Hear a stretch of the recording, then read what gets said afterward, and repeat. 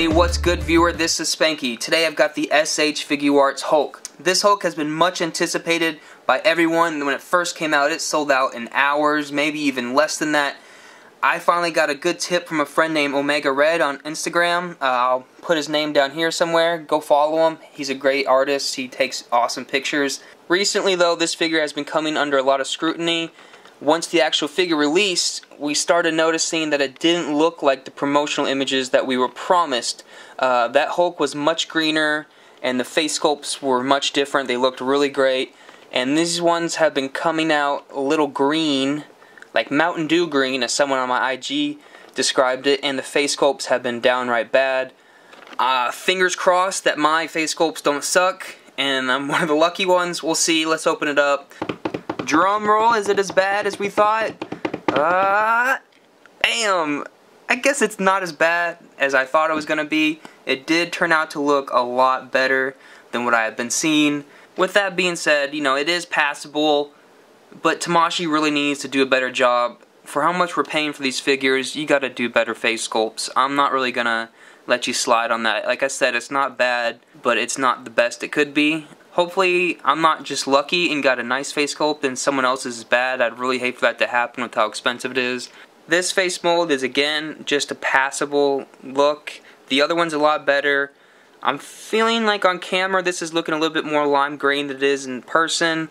It's a little bit flatter than that, but I really think what's throwing off these head sculpts might be the flat black hair. There's just no shading to it. It doesn't look very good. It doesn't. I'm not really liking it at all.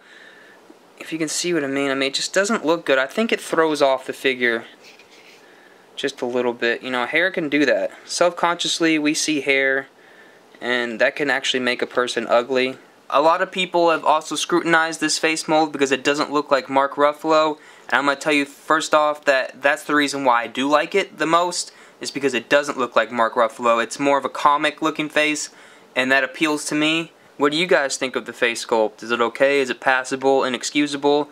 Let me know in the comments below.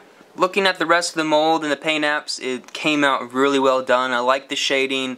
I like the veins throughout his arms and everything. The muscle structure looks really well done. And for the most part, the joints are hidden pretty well. Whenever you have great articulation, you have to sacrifice the mold a little bit and the way he looks in some poses. But they've done a really well job to make it all look really flesh. Got a lot of great muscle structure in the back, again with the shading, the darker green and lighter green, all looks really good. The person who sculpted this definitely studied his muscles. I'm not sure if these are movie accurate pants or not. I think I'm a little confused because the Figma version of the Hulk has all brown pants, but I'm almost certain that they did give him new pants in the movie so that he can, you know, flex in them and everything. And these look really well done. You can actually see the wrinkles like right here in his butt and on the side. So they actually look like pants. More great detail in Hulk's feet, and you can tell a figure's been given a lot of love if even the bottom of the feet look great. It's a little flat there on the heels and on the toe, but that's just to help it stand. One of the best things about this Hulk figure that you won't get in any other ones so far is the fact that he has open hands and closed fists. Generally, you're stuck with either closed fists or open hands, or Toy Biz's old weird articulated hands that go like that.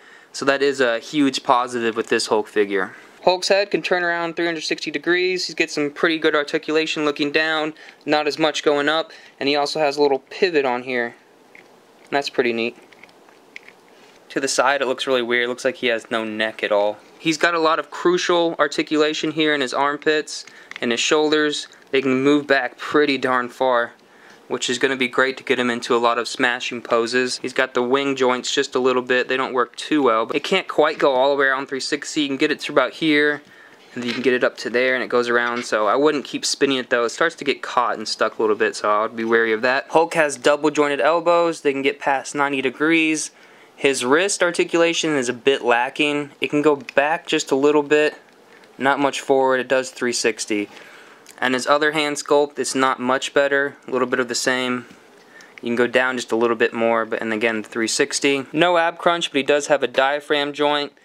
You can go down pretty far and back pretty far. You do start to see some holes in there. It's not too bad, but it is a little bit unsightly. Just a little bit of a waist swivel here. The skin starts rubbing against the pants, so I wouldn't go much farther than that. It doesn't pop out at all. It doesn't go in at all either. His legs don't kick out too far, and they don't kick back as far either. I mean, that's barely at all. They do come out quite a bit though. Hulk's got double jointed knees. Get you lots of range of motions on that. He's got a nice ankle pivot. And there is a bit of a rocker in there too. So that's a lot of great ankle articulation. The joints do stick out quite a bit, but it's not horrible. He's also got foot articulation or toe articulation. Here's Hulk compared to some of the Marvel Legends I have laying around. He stands at about 7.5 inches tall, which I guess is a normal size for Hulk. He is bigger than Star-Lord and Drax and a little bit shorter than Groot, which makes sense to me. Overall, I really do like this figure. I am pleasantly surprised. On IG, I was giving a lot of hell, but it turned out to be a lot better than I thought. Face sculpts, they are bad. They could be a lot better, but they also could be a lot worse. I'm not trying to give Tamashi any slack or anything. They really do need to do a lot better on these S.H.Figuarts face molds. I have no complaints about the paint apps. I have no complaints about the articulation. It definitely is the best Hulk that your money can buy. It is expensive, which stinks because a lot of people aren't going to be able to enjoy it.